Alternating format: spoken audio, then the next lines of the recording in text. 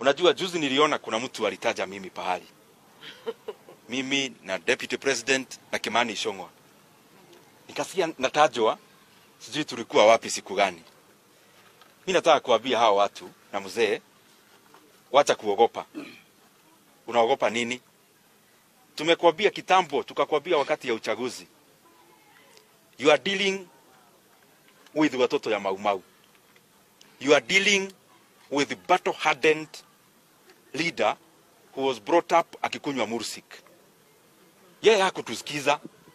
Tukamwambia wewe mzee, hata umepewa vifaru, umepewa system, umepewa deep state. Tukamwambia mimi naona tutakunyorosha.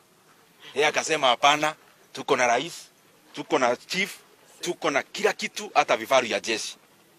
Tukamwambia mimi naona tukikunyorosha. Akakataa. Wakenya wote wanajua tuliwagonga, na especially kwa sababu Wakenya walishikana kwa hiyo vita. Na sio vita ya kupigana, ni ya kimawazo, ya kisiasa. Nao juzi amepanga maandamano siku ya Monday.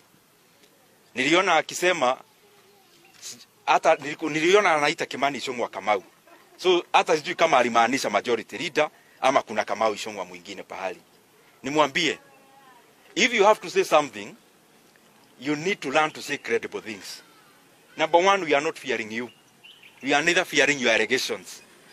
Sisi, kama vile tulikueleza wakati ya campaign, sisi ni watoto ya Mau. Hutatutisha na maandamano. Na tukasema vizuri sana, hatujabeba watoto kwa mgongo. Hakuna Mkenya hapa ati anaogopa mtu.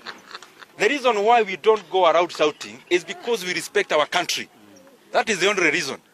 The only reason we don't go to maandamano, we are busy tunaweka madarasa tiles, we are busy launching programs that will benefit the people of Kenya. Hatukuogopi.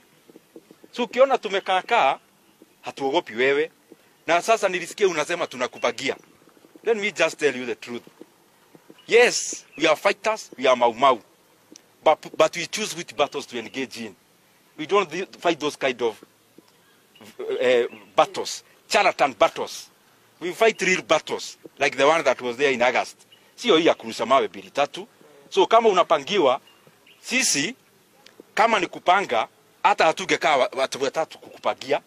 Mmoja peke yetu hao wote ulitaja, mmoja tu. Hakuwa na need kuita mkutano pahali.